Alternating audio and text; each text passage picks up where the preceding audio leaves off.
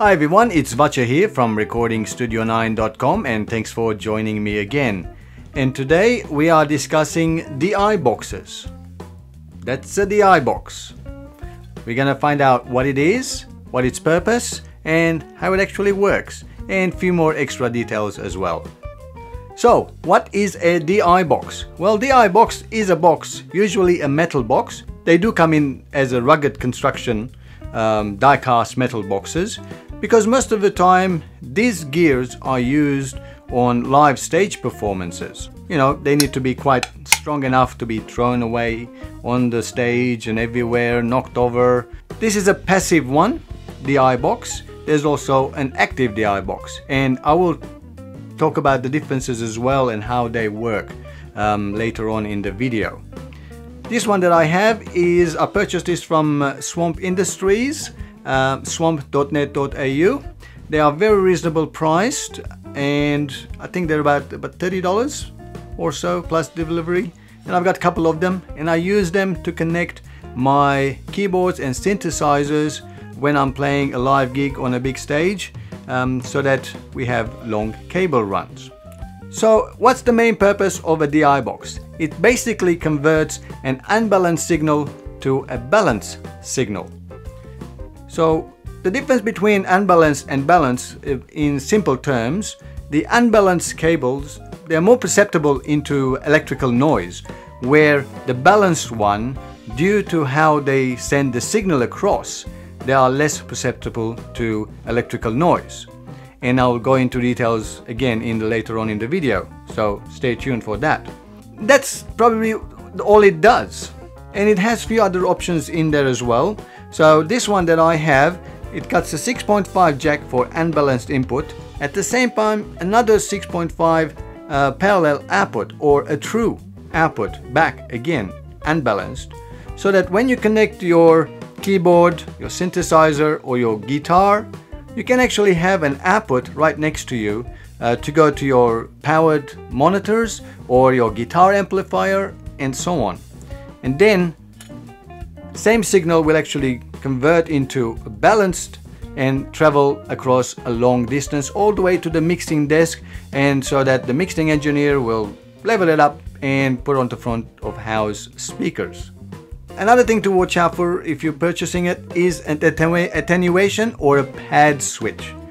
Basically what it does is attenuate the input signal, where this one can do either 0 dB, it has 3 positions, so it has 0 dB, minus 20 dB and minus 40 dB, so that loud signals that's coming in, like synthesizers and keyboards and guitars, because they're going to be converted into a microphone level signal, and they're going to be plugged in into a microphone input of your mixer.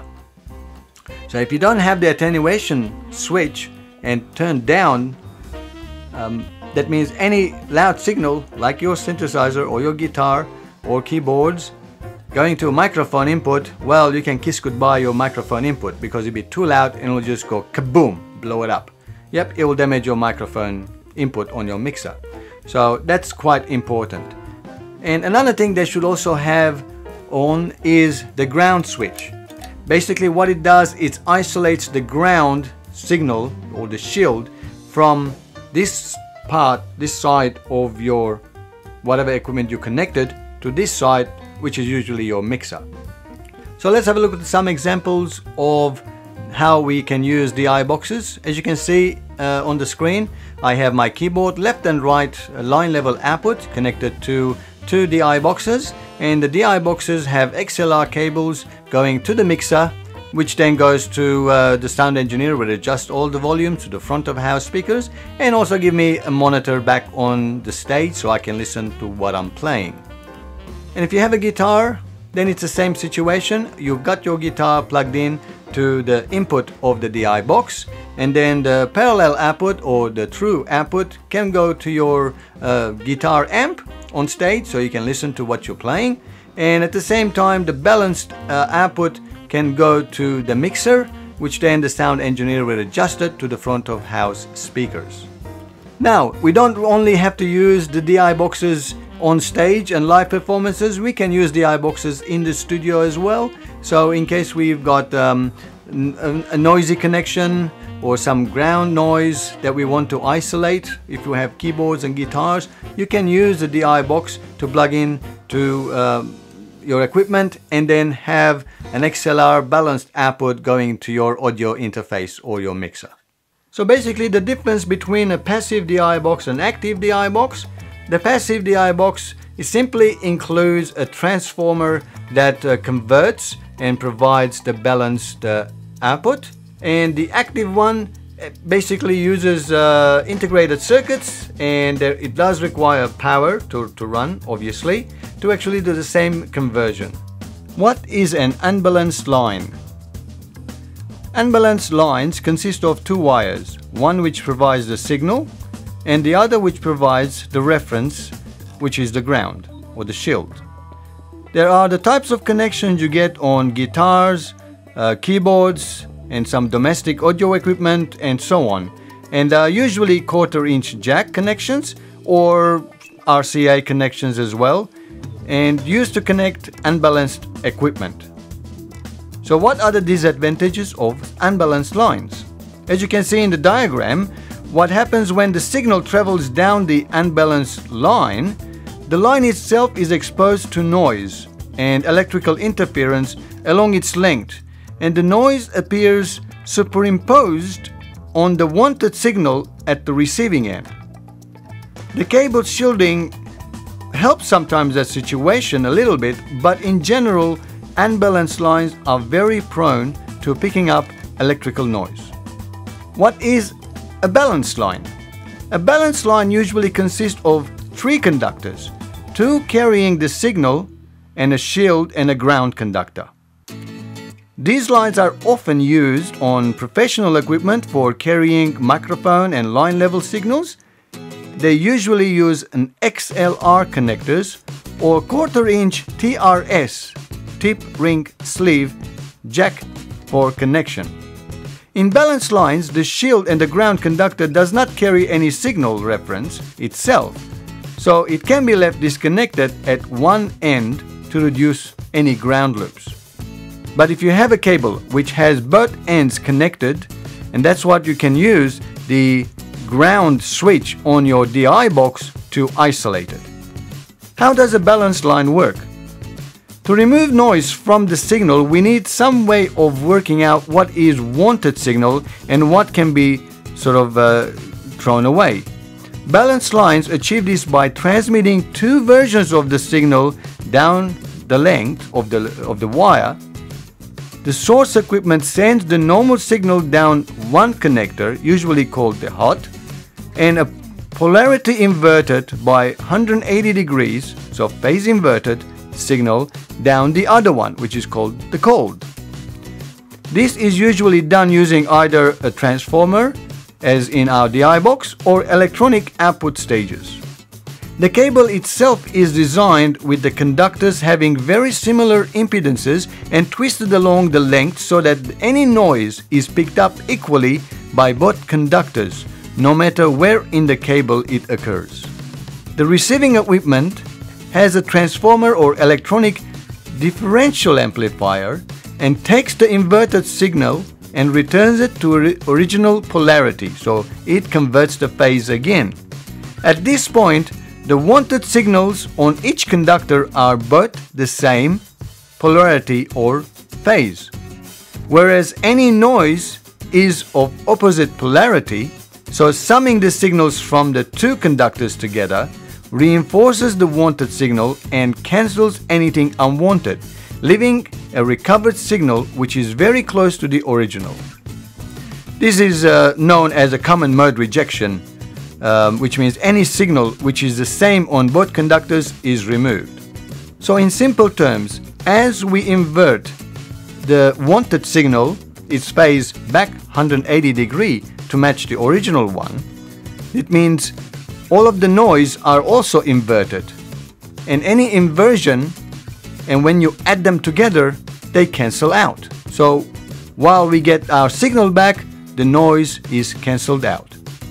As I demonstrated on the DI box how I had an attenuator that attenuated the input signal by minus 20 dB and minus 40 dB, what does that all mean? So let's find out what is a decibel.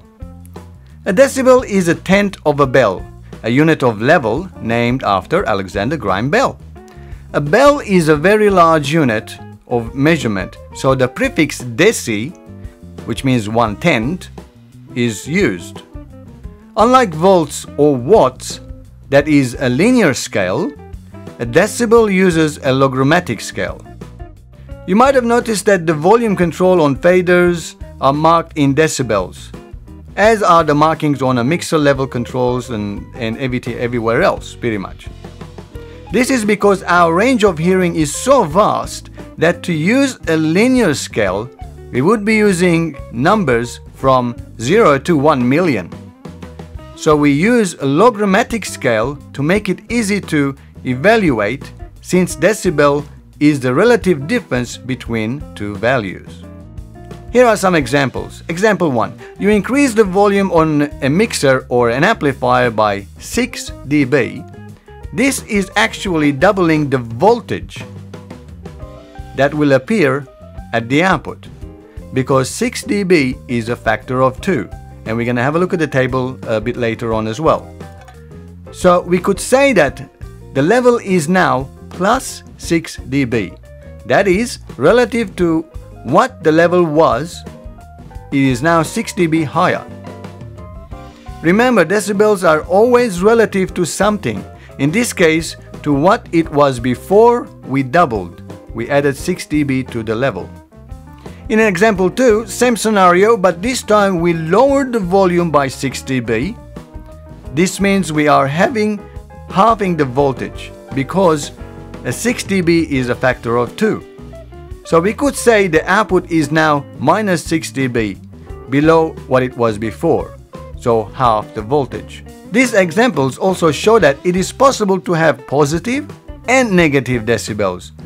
If the voltage is plus 6 dB, it is twice the size as it was before. If it is minus 6 dB, then it is half the size it was before.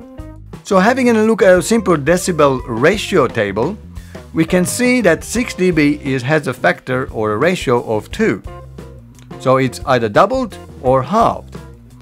And as with my DI box, I have minus 20 and minus 40 dB.